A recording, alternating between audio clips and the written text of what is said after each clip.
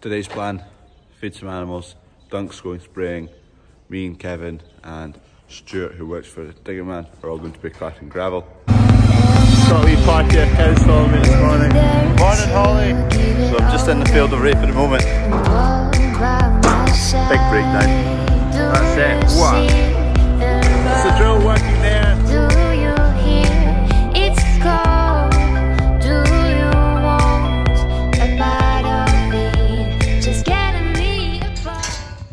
Ducklings are starting to grow now.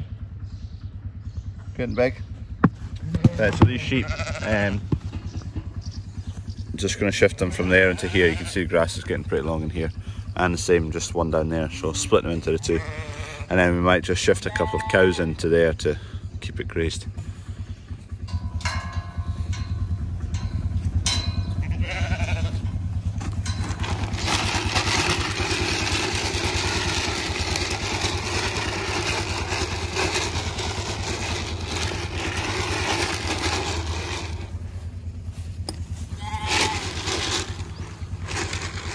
The lambs haven't caught on yet.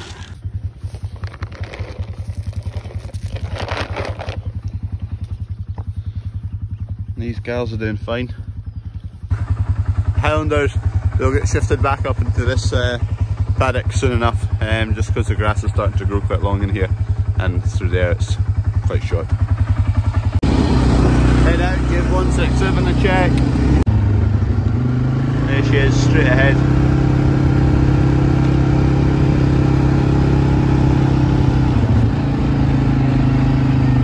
Still no calf. Some girl. Really just taking her time, but wonder what the calf's going to look like. Hopefully the calf's healthy and well. That's all that matters really. The cow and the calf are healthy. It's quite late regardless, so I mean the bull's meant to be going out in 4 or 5 days, so she will shift her, another cow and calf into those pens over there to mow down the grass a wee bit for, I don't know, half a month or so, and then we can bring them back in. Finally a bit of warm sunshine. It's been a long time coming.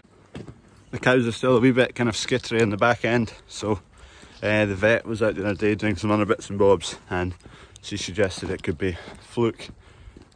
So we're going to bring them in just now, treat them for fluke quickly before we start collecting gravel. Just got a tractor as a gate. Need to use that later anyway, so got it out. They're not bothered, it's too hot and sunny, they won't move, so Dad's just getting the forklift, so we've got 2 pieces of kit to chase them. I think since it's nice and hot, they don't really want to change the scene, they're quite happy. The other day when it was cold and wet, they were wanting to change the scene. They're not playing ball this morning. These are the last ones left. The bandits turned around. Anyway, they're in now. I'm a bit sweaty now. So these have all been done, and the rest on that side is still to do. Just coming through here. I'm dozing them. Dad's bringing them round, shutting the gate behind. That's to come through. No, it's this one here. House is all done, so these are all going back in. The one that's pregnant and this cow and calf are going to go to a field on the other side of that shed. We're just shifting them over there. The pregnant one, just so she's not running with the bull in a few days, and the other one, just going to feed her a wee bit and want the cow on her own to have a bit of company, otherwise she might go a bit daft. Oh, she's going daft already. Duckling, 22 degrees. That's more like it. We're needing heat for these plants to start growing. They're shifting gravel already, so I'll just join them once I've shifted these cattle. The black cow and calf that wasn't here made a leap and escaped. Luckily we managed to get her back in that field and not heading up the road. Note to self, don't pick the young one to be on its own. She's away over there. So put her in this field. Generally speaking, cattle don't like being alone. They can go a bit nuts, so we try to keep them kind of with at least one other cattle beast, but the one we kept back was quite a young one. We should have kept an older one, but I wanted to keep that one to feed her a wee bit because she was a wee bit skinny. But she jumped the fence and she's back in with the other ones, so she's now on her own. Hopefully the fact that the Highlanders are just a fence over will calm her down and she can just kind of settle in. Right, back in the tractor now, start collecting gravel with the other 3 guys who are going. That'll be 4 trailers going. Should keep us busy. It is absolutely boiling. It's 22 degrees. I'm sweating after being at those cows, but that's what we're after, the weather, so can't complain there. Got a nice road through the rape field now. Quite ideal like that. Good view. So we're shifting kind of more gravelly type stuff today. Bigger stones rather than sandy compound. Just for the final kind of 2 foot, 2 or 3 foot. It'll pack a lot harder, be a more solid layer for us. Pace time now. A wee bite to eat, then keep going. Ian's just rolling it all in just now. He's dozing that off, just putting a nice layer across it. Roller will come in, pack it in, and we'll just keep going, carting more in 20 minutes or so once he's finished leveling this off. That's the roller drone there, vibrating and packing it in. The dumper's just about finished. He's got his laser on the top, so he's putting it all at the exact same level. I think that's been about 16 loads today so far. So, not a bad start to the morning. It's now just after lunch. We'll go and start shifting again, hopefully get another 20, 30 loads today. That'll make a good dent in it. We won't have much to do after that. So I'm just in the field of rape at the moment. I'm trying to look for the bugs we were talking about the other day to get rid of. So those 2 bugs, they're pollen beetle and they're good. We like those bugs. They just increase the pollination rate through the crop. And then there's another one that looks exactly the same but just grey in colour. We don't like them. Big breakdown. Prop shaft that runs to the front end of the tractor. I think possibly a bearing has collapsed. It was just on fire. Stuart was just here with his tractor. He managed to quickly rush out with a bottle of water and put the fire out. But it's smoking away. Tractor's not movable at the moment, or don't want to move it, so we'll just have to wait and see. Phoned the garage and seem to know exactly what the issue is, which seems like it's a common occurrence, which it's a bit annoying. So Dad's on his way. Need to make a decision as to whether we're going to nurse it at home, nurse it back to the garage, or whether it needs to be fixed as is. So that tractor's not moving.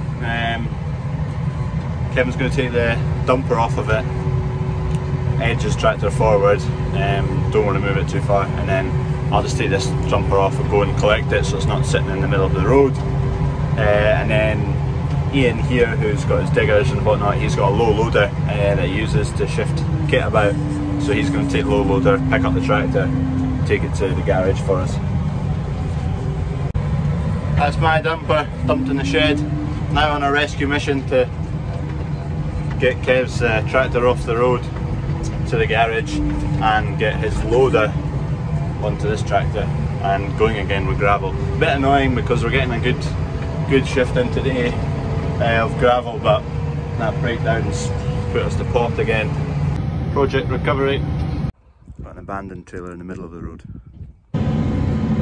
This is the 4th different trailer I've had for cutting gravel. Still one left to try. Still not had one full day at this without a breakdown. Or rain to stop us, or something to stop us. Got most of the day yesterday, but stopped early. Today we've just had a breakdown, so one tractor's not going, so that's us down to 3 trailers. And the loader, the digger man has to go and shift the tractor with the loader, so he's out. So slowing us down, we need to load it ourselves. So a bit endless, but we're getting there. We leave them all spaced out, so when the dozer hits them, he's not hitting a massive block at the same time, and it's pretty easy to push. And also keep off the edges, because it's easier to push it into the edge than bring it back from the edge. Just going to swing this way around the yard, because cows over in this field. Just check how she's doing. Check she's not calved or anything. No change. An hour later, the exact same things just happened on this tractor as the last tractor. Prop shaft was just on fire about half an hour ago. Just been covering it in water for the last half hour, and I'm just crawling it down to the neighbour's yard to leave it to cool down. Just putting this video together now, and I didn't really show the fact that the tractor was on fire. It's a horrible experience. Actually jumped out, right good panic in the system. I didn't appreciate how it felt because it happened to Kevin's an hour and a half before. I was like, oh no, it's on fire, that's not good. But until it happens, you can see the amount of heat it's giving off. It's also burning grease and grease seals round about it. So basically, behind that casing there's a shaft that rotates, and a bearing we think has collapsed, causing loads of friction and loads of heat. It's abandoned till it cools down. So that's two tractors with the exact same breakdown within 2 hours. They're not having to try any harder than they would do at harvest time. We've got 18 tonnes behind them then, running along the road. There's no difference to that. The garage have obviously had a lot of issues the exact same with the same brand of tractor, so it doesn't say a lot. It's going to be a big bill, I guess, to fix them times 2. Getting a bit annoying now. We have a lot of breakdowns recently, so don't really know what we do from here. Nothing we can do. We need to just keep going, and they have lent us a spare tractor after 2 of them broke down. They weren't really keen after just the one broke down. We're going to have to try different tractors in the future. Next time we're in the market for a tractor, we'll try a few different, demo a few, see what we think, look at the prices and whatnot, but they're just keep breaking down on us. Just seems to be another common fault with the tractors we've got, New Hollands, so I don't know, just winding us up now. They've pulled through. They've got us a tractor to use until ours get fixed. It's a wee bit smaller than the tractors we've got, a bit lower horsepower, but better than nothing. That's what we've got. T7 185. Ours are T7 210s. This will be, I don't know, like 150, 145 horsepower, boosted to 185. It's not bad, it's nice and shiny. It'll do the job anyway tomorrow, shifting gravel better than our tractors at the moment, which are unmovable. Today's question of the day: if we were to try some tractors on demo further down the line, not at the moment, what tractor should we try?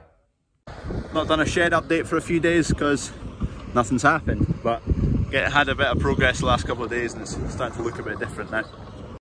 So there you go, that pad is getting up to height.